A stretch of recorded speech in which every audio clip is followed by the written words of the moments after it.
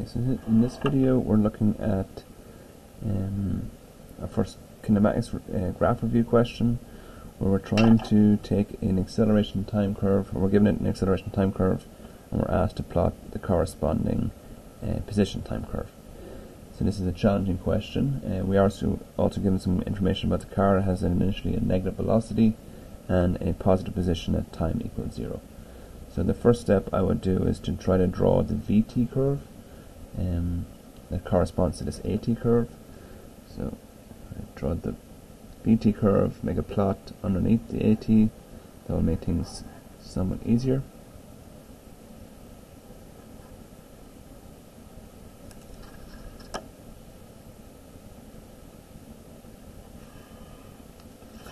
And then I would drop some lines down for the times that correspond to these accelerations, or acceleration changes. So we can make it consistent with this AT curve. So we're told this is a VT. So we're told that the object has initially a negative velocity,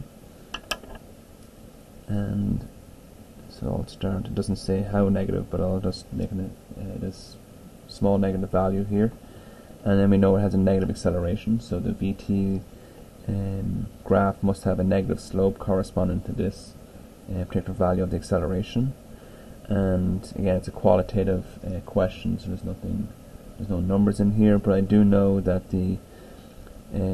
there's two different non-zero accelerations. There's a positive acceleration later, but this is not as large a magnitude as this one. So this should have a steep negative slope, and this should have a less sort of steep positive slope. So I'll draw in somewhat steep curve here, and then it has no acceleration. So whatever velocity it ends at this particular point, it needs to remain at that velocity for this next time interval where the acceleration is 0. And again, I'll just drop another line down here to find out where the acceleration ends. So as I mentioned, that this acceleration its absolute value is not as large as this, so it should have a shallower slope.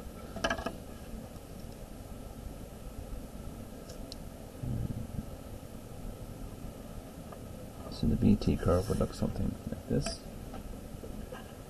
and hopefully this will make sense that the velocity ends up being more negative than where it started. Again, the area underneath the AT curve is the delta V, and we've got a large area here where the velocity becomes more negative than where it started, and then the positive change of velocity underneath this particular curve, underneath this line. So overall the net change in the velocity should be negative, so we should end up at a lower negative value than where the object started.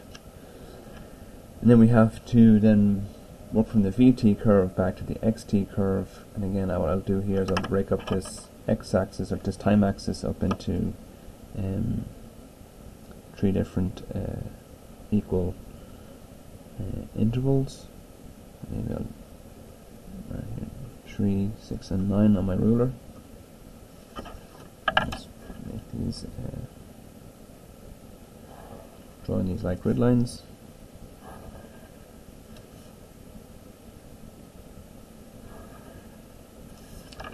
Okay, so what we have in this particular case is that we have initially a positive position. Again, it doesn't state explicitly how positive, but just to use the room in the graph, I'll start with a large positive position,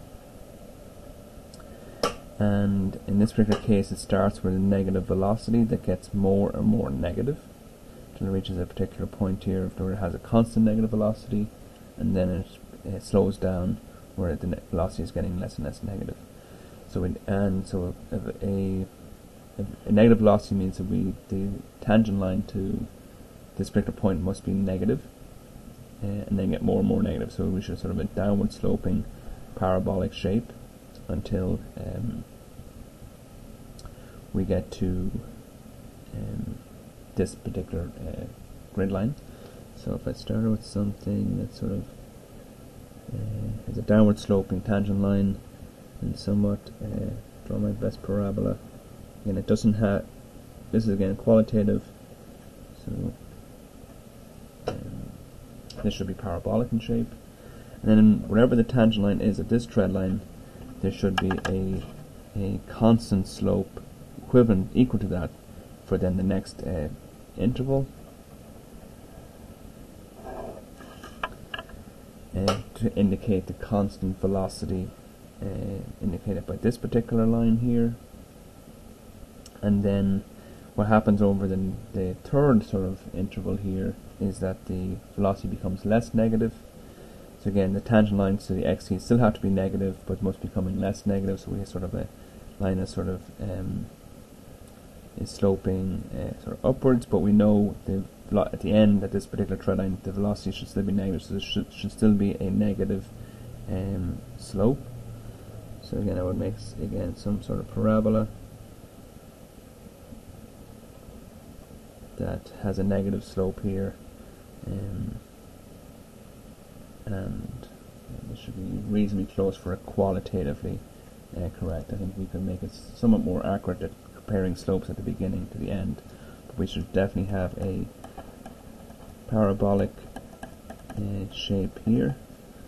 This should be a straight line, and then another parabolic section here. And at all times, the tangent lines to these slopes must be negative, because at all times on a VT graph, the velocity is also negative.